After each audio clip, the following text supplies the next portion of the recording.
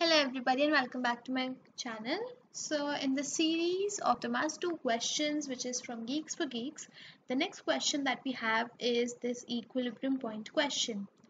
So before starting with the video, to all the people who watch my videos, they like my videos but they do not subscribe to my channel. So please don't do that and just click on that subscribe button.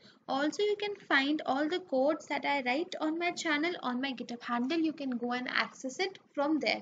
And I also upload short notes for all the content that I upload on my Instagram handle. I will leave all the necessary links in the description box. Now let's start with this question. So first let's see what this question demands for. So it says that we are given an array A with n positive numbers. So there are no negative numbers. That is the first point that we have to remember. Secondly, the task is to find the position where equilibrium first occurs in the array.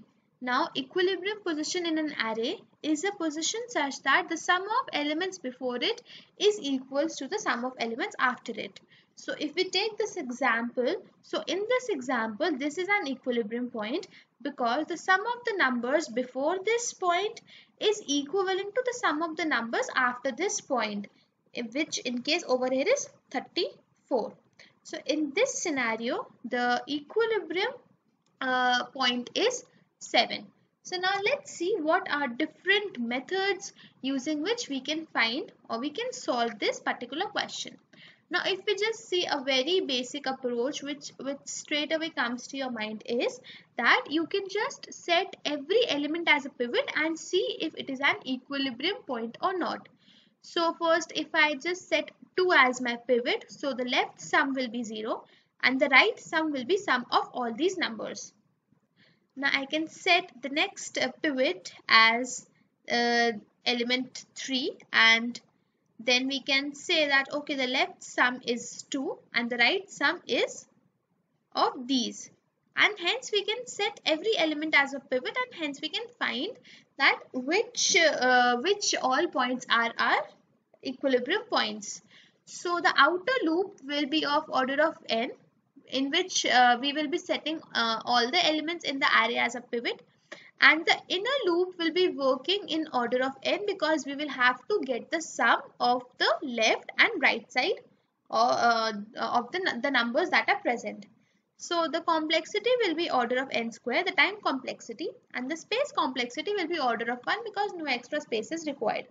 But this is not very efficient way of doing this. We can do it in much better way.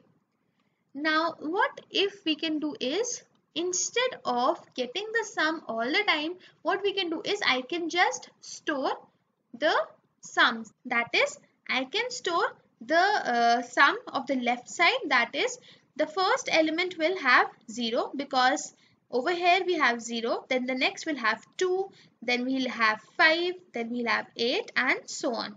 And over here we will first over here we'll have 0 as the first right element, so 0, then we'll have 7, then we'll have 11, then 20 and so on. So what we have to do, first we have to traverse the array from left to right, and we are going to store all the left sums that are possible. Then we are going to traverse from right to left in order to store all the right sum possible.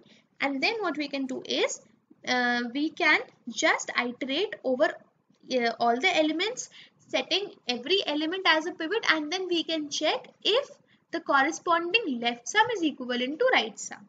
So what we will do is, if I is set as a pivot, so we will check if the left sum of I minus 1 is equivalent to right sum of I plus 1. So it is going to so I will be a pivot. Now when we have to check this, we need to remember that certain things are to be taken care of. The size of this array will be n plus 1 so that we can store all the left and right sums, and this is the logic that we have to check. But in the left array, that is the left sum array, we will have to map the I minus 1th element to I, because if I set my 0th element as the pivot and if I check 0 minus 1, so it will be minus 1, which is an invalid index. So for this we will have to check the 0th element. So accordingly we can do. Now in this question, the time complexity will be first n to get the left sums, then order of n to get the right sums, and then order of n for setting the pivot and seeing if it is an equilibrium point or not. And if we talk about the space complexity, so order of n for or n for the left sum and n for right sum. So over here we'll have order of n time complexity and order of n space complexity. Now let's see how we can further optimize it. Now over here we can notice one point. If we know the sum of all the elements and if we start getting the left sum, so we can eventually calculate the right sum by subtracting the left sum. So instead of doing this order of n for right sum again, we can just simply store the left sum, and also we don't need this right sum array because we can just simply store the left sum and we can calculate our total sum of all the elements, that is sum of all. And while we are accessing this element, so in order to get its corresponding right sum, we can just subtract the from sum of all elements minus left sum minus the pivot element.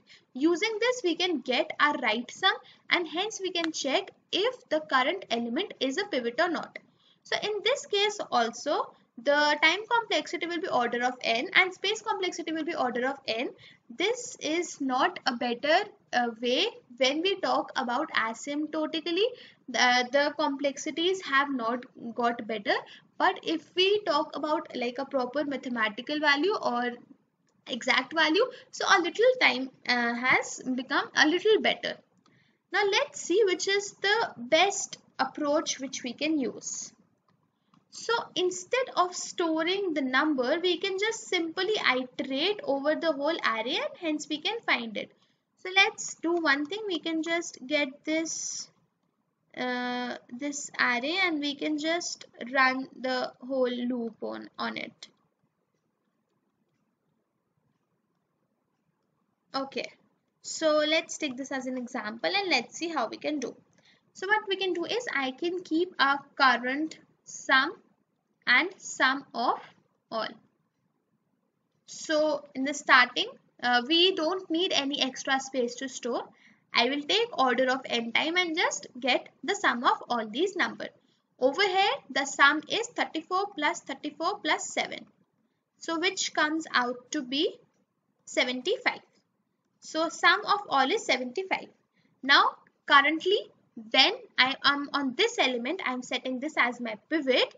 Currently my left sum is, so this current sum is basically denoting my left sum. So initially my current sum is 0. Now if I want to get my right sum, so we know the formula which is sum of all minus left sum minus the pivot. So sum of all is 75 minus left sum is 0 and my pivot is 2. So this comes out to be 73 and 73 is not equivalent to 0. So this is not a pivot. Then we go to this element. So we have the current sum, we'll make it as 2. We are going to add this number to it. The current sum or the left sum is 2. Right sum will be 75 minus 2 minus our pivot which is 3. This comes out to be 70. Now 70 is not equivalent to 2, hence this is not our pivot. In the next iteration, the value of current sum becomes 5 because over here pivot is this.